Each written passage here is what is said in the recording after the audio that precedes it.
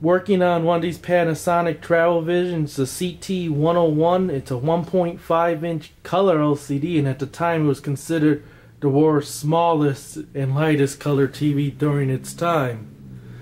Now that is true, because during the time they really didn't have anything like that. You had mostly black and white sets that were about this size and stuff like that, so it probably is true. But overall, I worked on a few of these models. I'm going to go over a common issue with these, and I noticed it's with all 5 of the ones I worked on. One of them is in the power supply section itself, which I'll disconnect because I was doing some testing and stuff like that.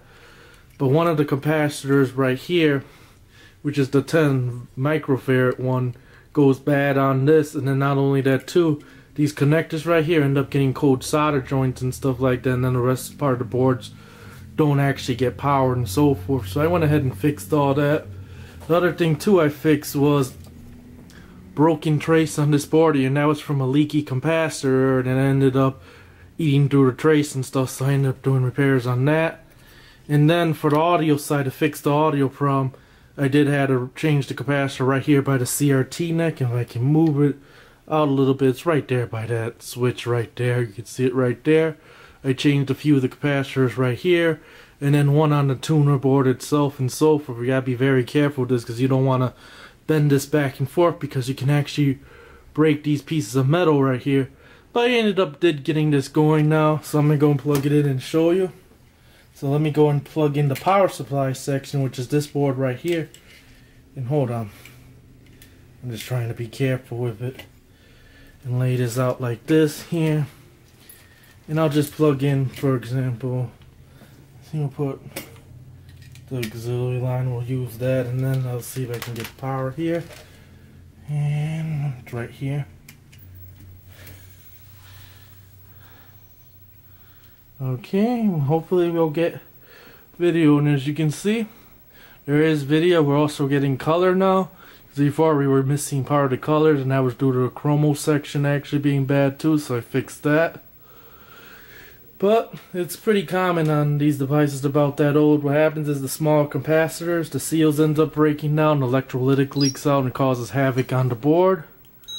And this particular cap you can see is bad. Some of them just went completely open circuit, so that pretty much fixed all the problems and also fixed the tuner and stuff like that. I went ahead and tested that already. So I'm going to go ahead and get this back in the chassis. Once I get done getting it back in the chassis, I'll be right back with you when I'm done.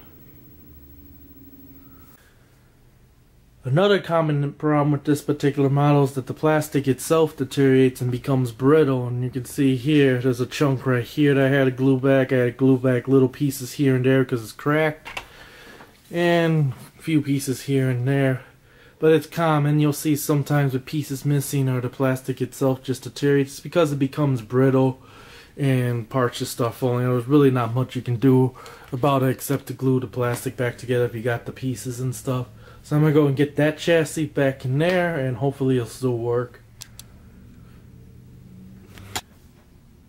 I know there's a couple of people that thought you had to take the CRT out to get the whole entire board out, and you don't. All you have to do is just take this piece out right here, which slides into there, and it's clipped in.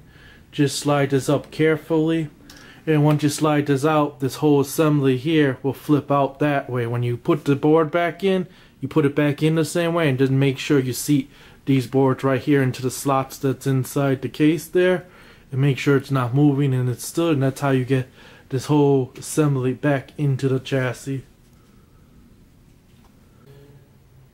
So I went ahead and reassembled the world's smallest color CRT television set, and you can see how it's laid out. And this was considered the world's smallest in 1983, and the date code is right there. You can see your CRT, your high voltage section there, your power supply is upside down, the tuner board sideways, your video chromo audio board on the bottom, but you can see how they got everything pretty much cramped in there. But this was considered state of the art in 1983. But I'm going to go and power on and see if it still works after reassembling back together before I put it all the way back together to realize I forgot something. But here you go. And obviously you can hear audio already.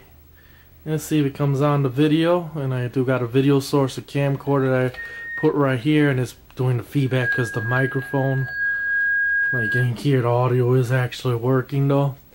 And before the audio didn't work at all, You can see some of the stuff on my bench there, but it is working good, and it's pretty clear for being as small as it is and stuff like that. It's really crisp and clear on the actual CRT, and the camera really doesn't do justice. Let me go ahead and disconnect it there. And you can hear how loud the audio is, and that's the way it's supposed to be.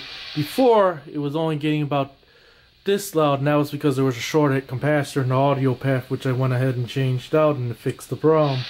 So now it's nice and loud again.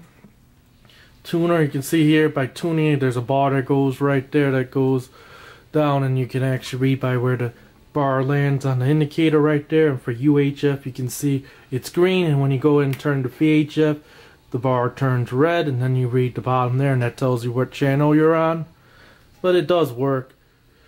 I don't know if I'm going to be able to find any without no antenna hooked up to it, but it does work pretty good now.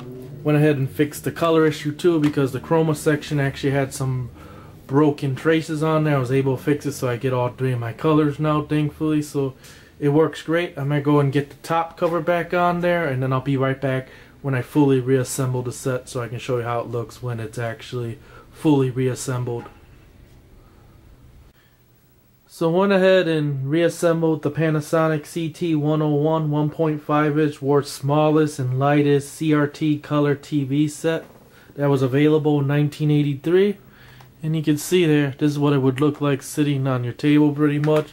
And to make the CRT actually seem better, they gave you this magnifying piece, which pretty much you just slide over here. You clip it into place, and what it does, it makes the picture look a lot bigger than what it really is, so it magnifies the CRT. And then to take it out, you just simply slide it out, and then you can just use it that way too. Now let me go and unplug this, and I'll show you how it looks on the side, the controls and stuff. But you can see your color, tint, brightness, contrast, and vertical holds on the side here, and your tuner and volume and power buttons all right there. Your DC inputs there. Here's where your AV, your line inputs in the back, and then for your external antenna you can hook up to it too, which it did come with the adapter. Here's the side view of it. This is just a carry handle. Your antenna's on the top, and then your batteries pretty much go in there, and you can use either a rechargeable battery pack, which is this middle pin right here, or you can use the battery holder where you can put your double A's in and use that, which it did come with both, but I don't got it in there currently right now. You can see part of it even chipped off right there too. But overall, it is in full working condition, and this is what it would look like. And yeah, go ahead and demonstrate the audio too. That's pretty much how loud it would go. And there you go. So it is fully functional now. I'm going to go and clean it up a little bit more, see if I can find a missing piece or even another case for this thing. I hope I can come across another case. Maybe I can find one with a CRT broken or something, and find another chassis that's actually still in one piece. I doubt it, only because it seems like all of them have the brittle plastic problem, so it might just stay like that. It's fine. At least it's in one piece and it's working. So this concludes this video.